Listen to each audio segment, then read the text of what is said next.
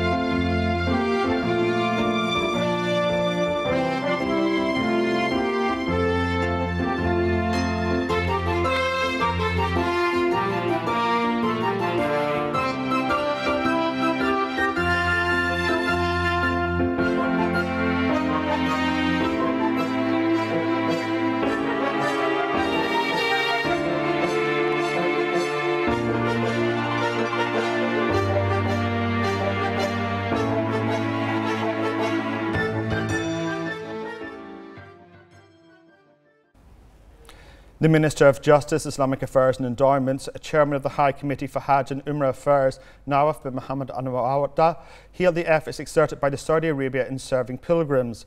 The Minister stated that the success of this year's pilgrimage reflects Saudi Arabia's historic role in serving pilgrims to perform their Hajj rituals. He commended the efforts of the Bahrain Hajj mission in light of the directives of His Majesty King Hamad bin Isa Al Khalifa and the follow-up of His Royal Highness the Crown Prince and Prime Minister, Prince Salman bin Hamad Al Khalifa, to serve Bahrain pilgrims. The Minister also noted the role of the Interior Ministry Security Committee and the Health Ministry's Medical Committee and other panels operating as part of the Bahrain Hajj mission in serving Bahraini pilgrims.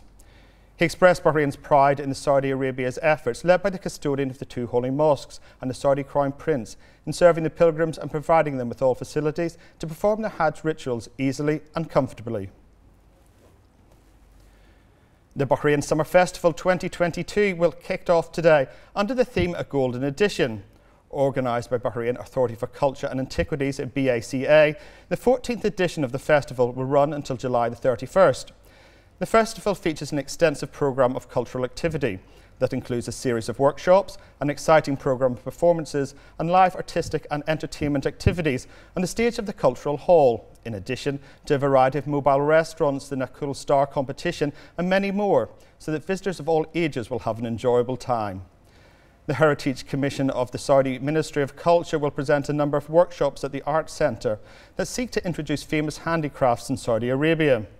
The Cultural Hall will also host a musical piano evening for 3 rising Bahraini stars in a special show highlighting local talents.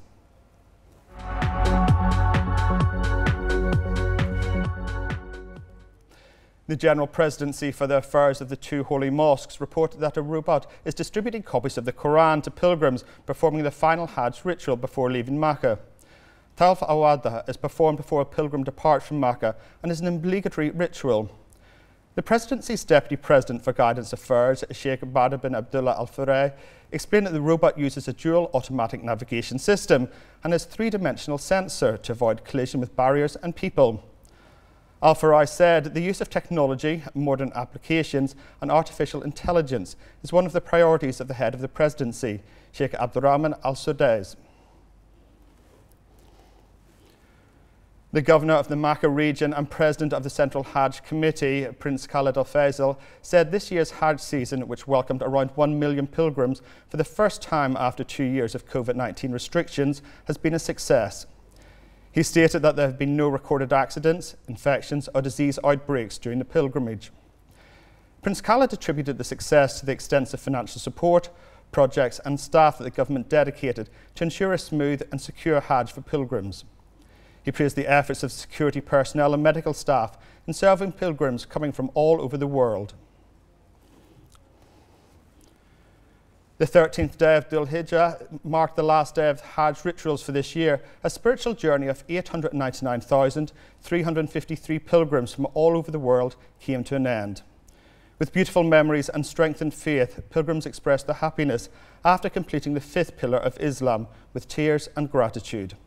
After spending a week in the Mina tents, pilgrims will now bid farewell to the kingdom and return to their home countries. During this Hajj season, an integrated team consisting of 13 government agencies working under the supervision of the Ministry of Hajj and Umrah has been managing the movement and transportation of pilgrims to ensure the process goes as smoothly as possible.